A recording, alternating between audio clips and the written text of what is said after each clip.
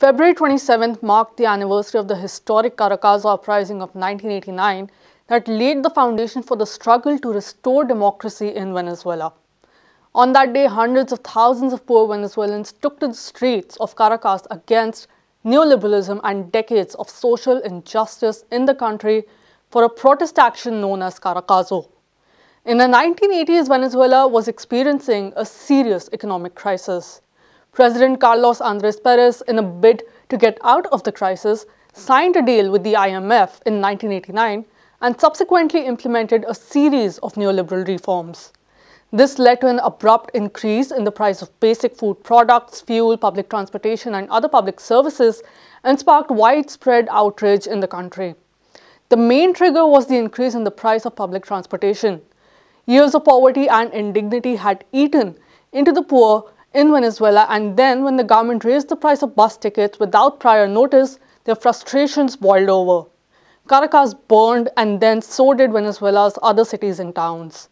In the face of insurrection, Pérez declared a state of emergency and suspended all constitutional guarantees to citizens.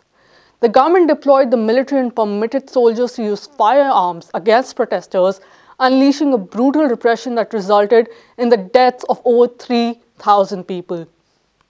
The Caracazo bloodbath pushed the revolutionary Bolivarian movement 200 into action.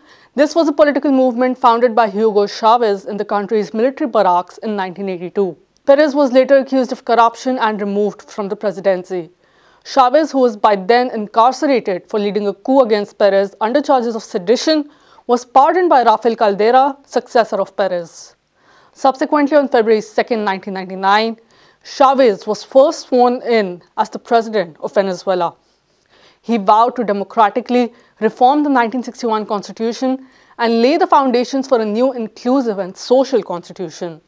The same day, he began the revolutionary process and called for a referendum for the creation of a national constituent assembly to write a new constitution. The new constitution was one based on the principles put forward by Simón Bolívar: socialism, nationalization, and state-led economy. On December 15, 1999, the constitutional draft that established a new social and people-centric model of the state was approved with 71% of the votes. It also renamed the country as the Bolivarian Republic of Venezuela.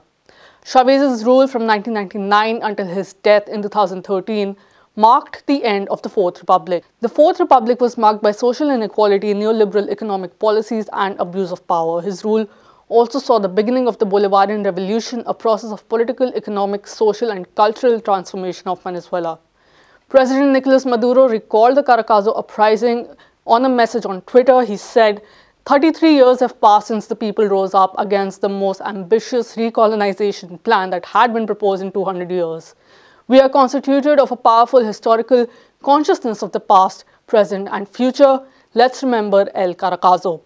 The Minister for Defense, Vladimir Padrino Lopez, said, "This martyr insurrection not only represented a certain blow to the capitalist system and pseudo-democracy, but also the genesis of the Bolivarian Revolution by becoming the beginning of a stage of national liberation."